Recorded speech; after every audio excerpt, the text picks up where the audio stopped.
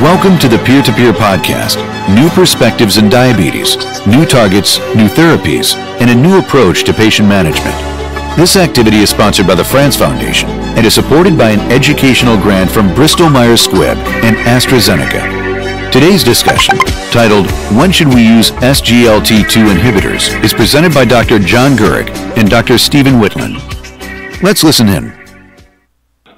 My name is Dr. Stephen Whitland. I am a professor in the Department of Medicine at the University of Rochester. My colleague is Dr. John E. Gurek, who is Professor Emeritus in the Department of Medicine at the University of Rochester. Our topic today is going to be, when should we use SGLT2 inhibitors? So firstly, why SGLT2 inhibitors? It turns out that the normal individual clears approximately 180 grams per day of glucose. And that number actually is all absorbed in the proximal tubules of the kidney.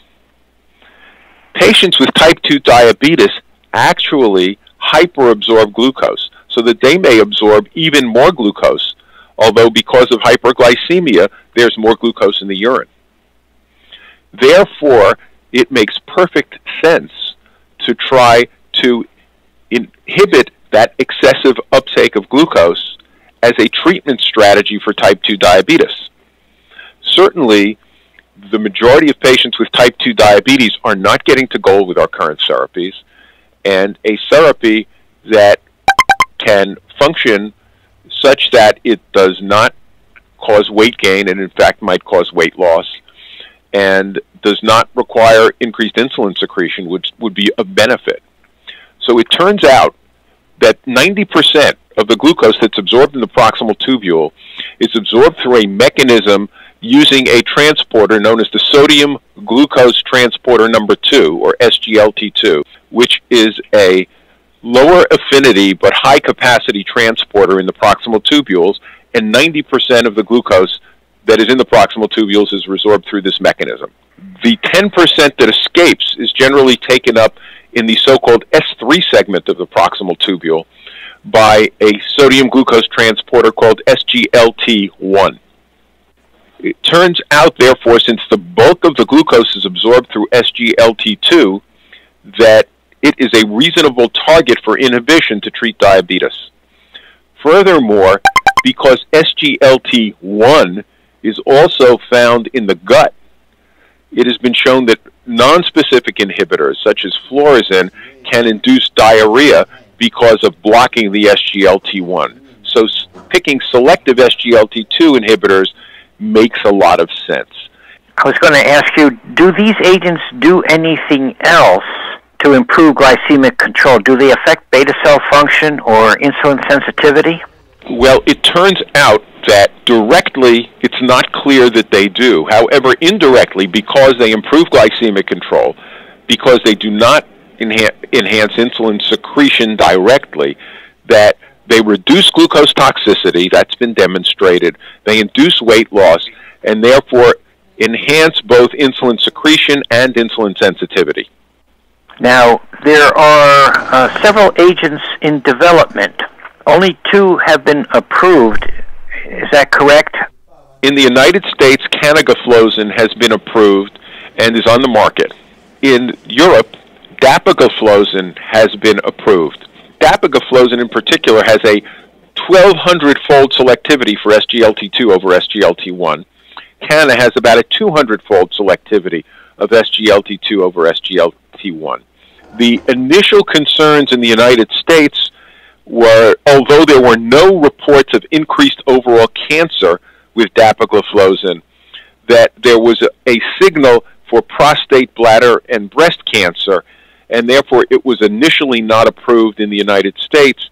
However, it is currently sitting for FDA approval consideration as we speak.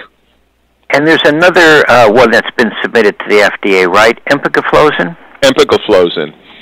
Empagliflozin also has been studied. It is also an SGLT2 inhibitor that is highly selective. All of these three SGLT2 inhibitors actually have a Cmax at 2 hours. That is to say, they act very quickly They're all very specific to SGLT2. Now, where do they stack up in terms of efficacy in lowering HbA1c? There haven't been any head-to-head comparisons within the class, but there have been comparisons between these agents and sulfonylureas and DPP-4 inhibitors. Where do they stack up? These agents certainly have comparable hemoglobin A1c lowering to DPP-4 inhibitors. They have comparable, perhaps teeny bit less efficacy compared to sulfonylureas or metformin, depending on the study you look at.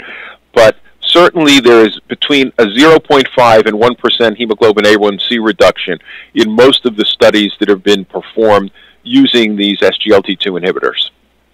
Now, because these agents cause loss of calories in the urine, they induce some weight loss. And where do they stand with side effects like hypoglycemia, effects on urinary tract infections or genital tract infections? Yes. In terms of hypoglycemia, there is minimal to no hypoglycemia that's been reported both in combination with metformin, in combination with DPP-4s, and as monotherapy. In the presence of sulfonylureas, there can be some hypoglycemia, but it's very unusual. And certainly, one would be cautious when using secretagogues or insulin in combination with these, in that the dosage might need to be reduced. As far as urinary tract infections are concerned, there is a small increase in urinary tract infections that has been reported in most of the studies using SGLT2 inhibitors. The major concern along those lines has been more in terms of mycotic vulvovaginal infections especially, and to some degree balanitis, which has been reported especially in uncircumcised males. Now, there haven't been any long-term studies of safety on the kidney. Do we worry about adverse effects of this mechanism on kidney function? There seems to be in patients, especially with moderate renal dysfunction, that there's a mild decrease in calculated glomerular filtration rate based on the formula of EGFR, looking at creatinine levels. But these are clinically small. They're on the order of falls in 3 to 4 ml per minute.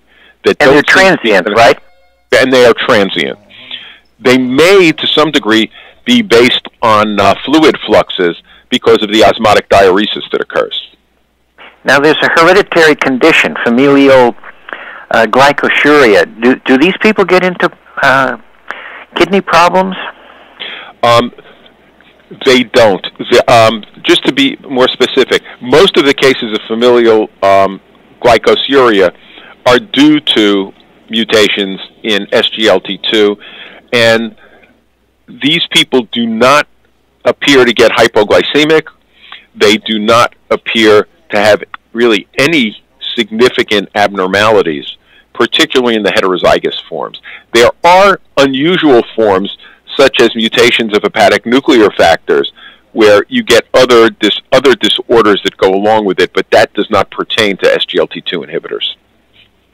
Now, as I recall the ADA guidelines, these agents would seem to stack up very favorably against what we have at present. Unlike your secretagogues, you don't have a risk of hypoglycemia, don't get any weight gain. They have a diuretic action, so you don't get any edema. So far, there have been no bone changes.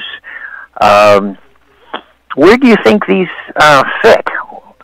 Right now, everyone pretty much uses metformin as a starter. Where would you place these agents?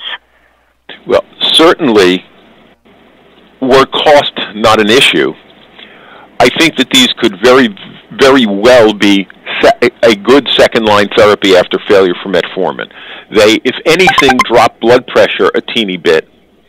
They cause weight loss. They enhance insulin sensitivity by ameliorating glucose toxicity, presumably, and enhance insulin secretion.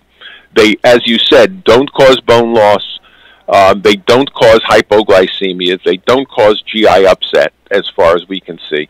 So they look to be excellent drugs because they appear to be safe and efficacious and do the things that we'd like them to do, as opposed to, for example, sulfonylureas, which, after insulin, are the leading causes of hypoglycemia worldwide. I see a role for these agents as a potential competitor for prandial insulin. These agents work on both fasting and postprandial levels. And if you have a person on, let's say, metformin and a basal insulin, and they're not achieving their HbA1c goal, it's usually because of not controlling postprandial glucose. So you could use this agent to try and control the postprandial glucose levels and not have to have injections or frequent monitoring of plasma glucose or risk of weight gain and hypoglycemia. I think that's an excellent point. I think that you absolutely could use them, and in those patients especially who are lean type 2s because they've had it for a long time, in patients who have latent autoimmune diabetes, and that's not an insignificant population of the overall diabetic population, these absolutely could be considered to substitute for insulin. And the good thing about them is that they only really work when the glucose level exceeds the renal threshold. And they have durability because they don't depend on beta cell function. So as long as you maintain renal function, these agents should be continuously effective. That makes perfect sense to me. This concludes the discussion. We would like to thank Drs. Gurk and Whitland for their contributions and continued support. Thank you for listening. To receive credit, please complete the evaluation form found on the website www.t2diabetescme.org.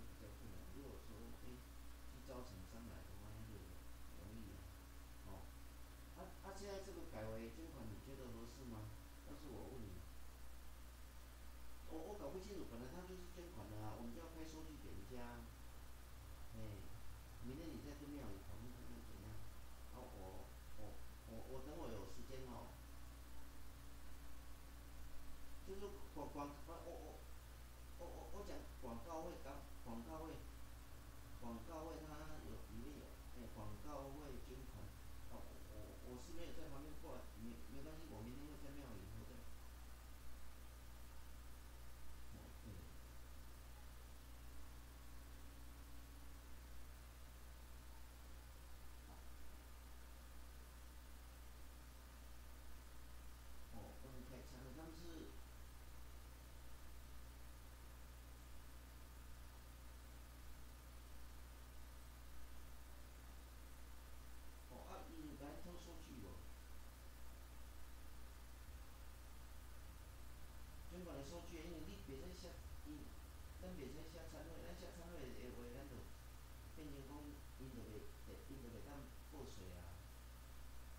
是毋是卡着安尼个关系啦？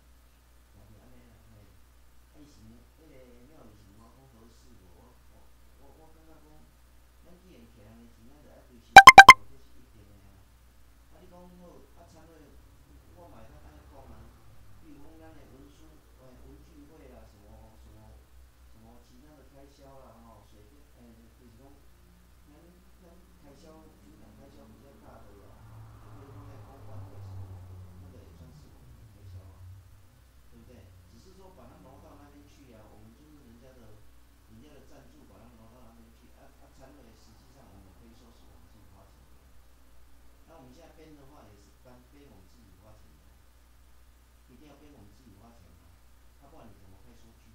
如果照这种理论呢，所以可见去年的这样编法可能都要改进了。OK 了，那就是睡觉了，完了，哎呀太晚了，哎呀拍谁？对啊，我就是背会痛哦，所以我都比较少跟你们联络，消息比较不通，OK， 好，谢谢，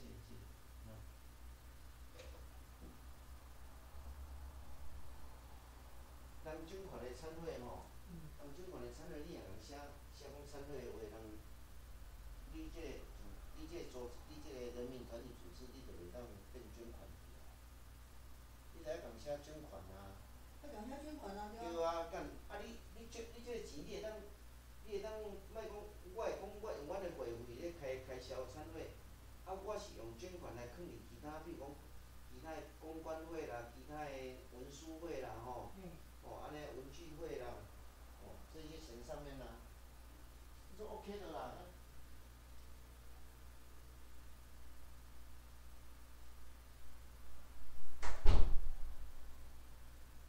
你公关费5万块嘛，拢无经过我拢毋知影诶。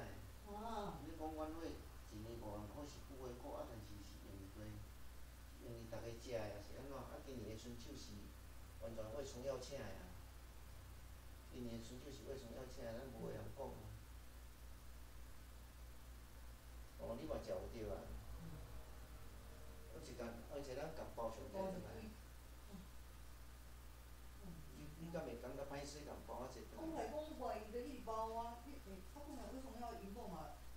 嘛欠嘛。嘛欠嘞。你感觉为崇耀银凤好做伙无？好做伙，真好。真诶啊。做内敛，也袂讲出来啊，伊嘛。伊嘛无爱甲新人。